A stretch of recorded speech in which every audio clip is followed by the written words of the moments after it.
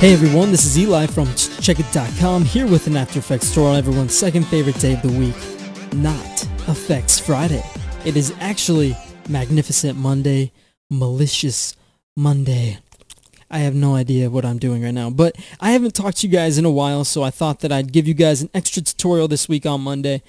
It is kind of late. I was watching football for my fantasy purposes and such, but I haven't talked to you guys in forever. It was my birthday, and then I went on a family vacation, so I'm sorry I have a life.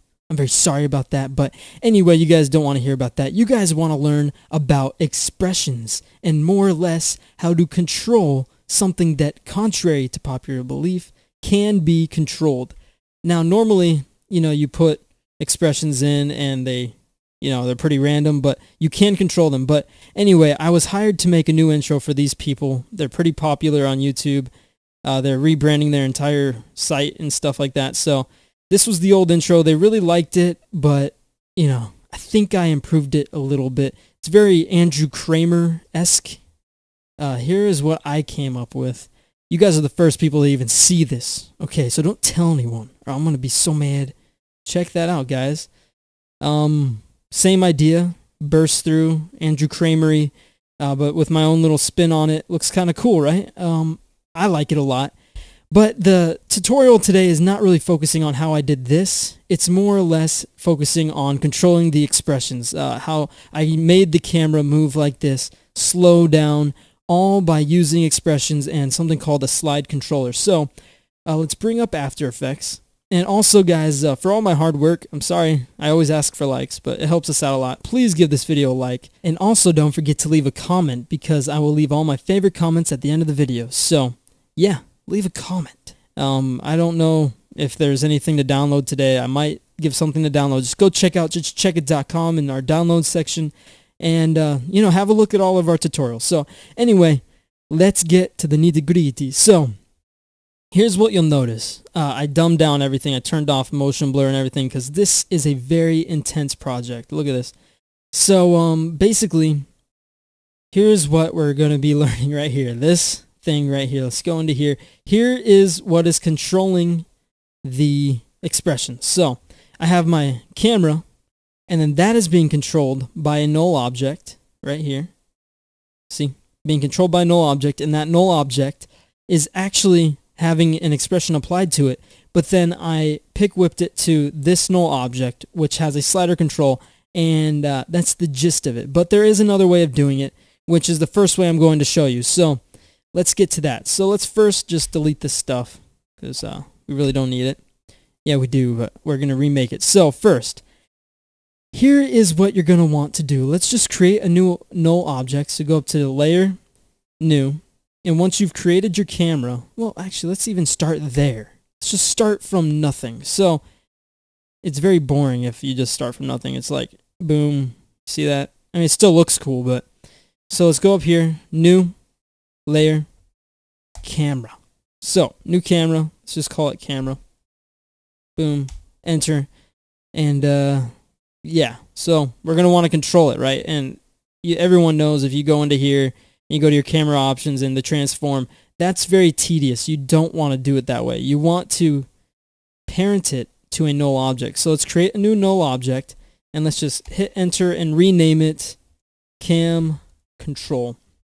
And now with the camera layer selected, let's pick whip it to Cam Control. And now this, we'll set it to a 3D layer. And if you don't have this option, you can hit F4 or just down here on the toggle switch modes. And you can make it a 3D layer. But then let's drop down the options, transform options, and now if we, drag this, we will actually control the camera, which is awesome. Scale going backwards, we'll zoom it in. Scale going past 100, we'll zoom it out. Stuff that you probably already know already. But what you probably don't know right now, well, real fast, let's hit Y, just move this. Center point just annoys me. Let's move it to the center. It just bothers me. Okay, so now, normally what we would do is we would hit Alt and hold it, and then just create an expression. Click on the stopwatch with Alt selected, and we're just going to type in wiggle parenthesis, what, 5, comma 10. And what this is saying, and what this stands for, I don't know if I've ever really explained this to you guys. This first number is something called the frequency, or how many times a second this will happen. So it will happen 5 times, and the second number represents the amplitude, or how much it will happen. So 5 times a second, it will be altered 10, like whatever the value is, so by 10.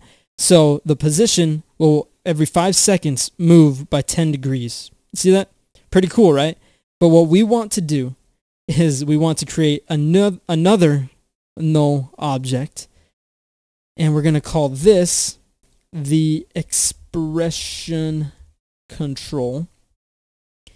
And something different about expressions and stuff like that is once you type in that expression, it's very easy, but it's just once you have it that way, it doesn't move. You can't control it. So what we want to do is we want to go up to the effects and presets and type in slide, and you'll find slider controller, and we'll click and drag it onto the expression control.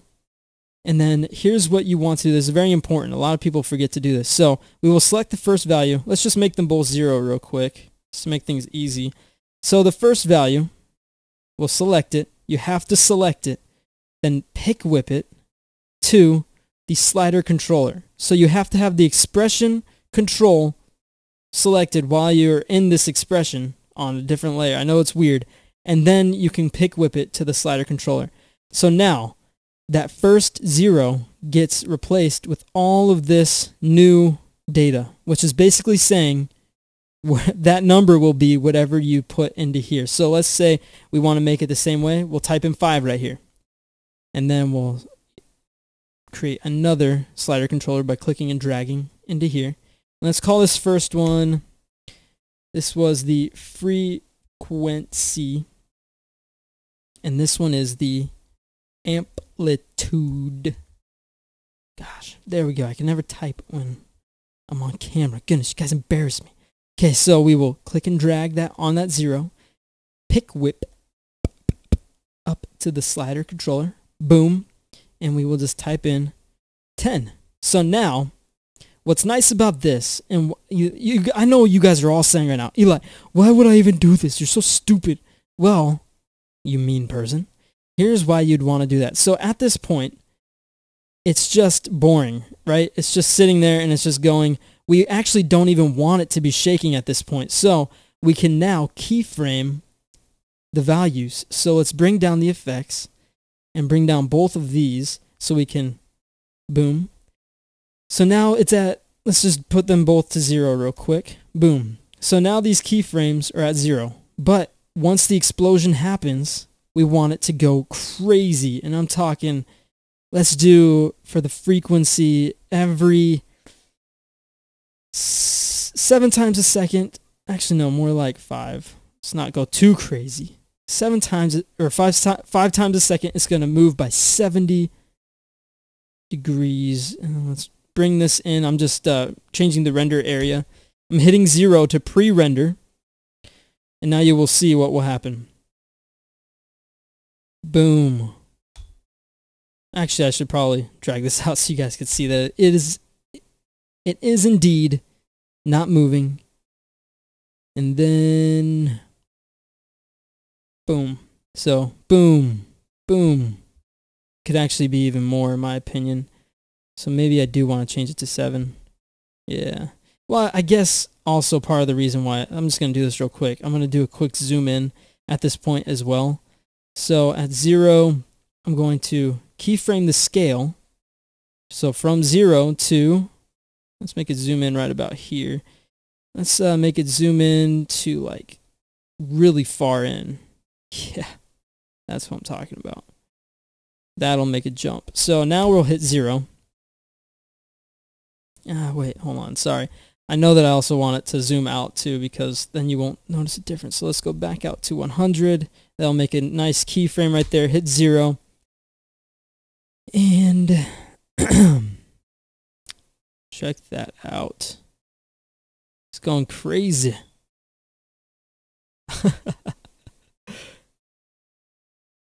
Yeah, this is a pretty cool intro. I'm not gonna lie. And I'm not trying to pimp this channel or anything, guys. I just wanted to teach you guys what I learned because I'm a nice guy. You know that. We're always trying to look out for our subscribers, and you guys are awesome. We have like the best subscribers ever. And I felt really bad that I hadn't been making any tutorials, so that's why you're getting 2 this week from me. You guys should be happy. So, boom. Look at that. Boom. That's what I'm talking about. That looks crazy. Okay, so here is also why you want to do it. So, it's going, right? But then you never, if you just left it to the regular, just the regular expression, you'd have to find a different way to make it stop, you know, by hitting like Control-Shift-D and splitting the layer and then turning off the expression on that second layer. And you just have a bunch of layers if you did that. So that's why this just cleans everything up and it's amazing. So by this point, we'll leave the 5 there and we'll actually just bring this down to 0. And we'll actually hit F9 to make it an easy ease. And we'll hit 0 just so it can kind of calm down. So boom, it's shaking like crazy at first. Oh my goodness, it just exploded. And then it'll slowly stop. And we actually don't want it to go to 0 because then it won't move anymore. I should have made it 1. I'm so stupid. Well, check it out. See, and then it stops. Look how just amazing that is. So that is the first way I wanted to show you. That is the best way to do it. The more common way that a lot of people do it because they think this way is too complicated, this is what they'll do. So they'll have the expression here. Let's just retype that expression. Let's just do, it's really easy. It was just a 5, 70? Okay, so 5, 70. And what we want it to do is we want to select the expression, go up to animation, then go to keyframe assistant. Oh, whoops, sorry. You have to actually select the position. And then go to, whoa, what's going on? Oh, it auto-saved. Goodness, After Effects, you're killing me here. Then go convert expression to keyframes. And what that will do is, boom, create a bunch of little dots. You're like, Eli, I can't even see that. Well, there's this thing called the graph editor, which is something I really want to dive into with you guys because it is how you make some very awesome, amazing effects. So this way you can actually get more involved, and this is the more common way of doing it. But I don't like doing it this way. I think the slide controller is a lot more clean, and you can actually go in here and edit each point. You can select multiple points. You can change them over here. You know, you can make them easy ease right here. You can make them Bezier, sorry, I'm not French. Goodness, guys. So I don't like doing it this way, but I just want to show you guys that there's multiple ways of doing it. So anyway, I hope that you guys learned something today, and I hope you guys like this intro because I spent a lot of time on it. So anyway, thanks for watching. Don't forget to give this video a like, and I'll put all my favorite comments in at the end.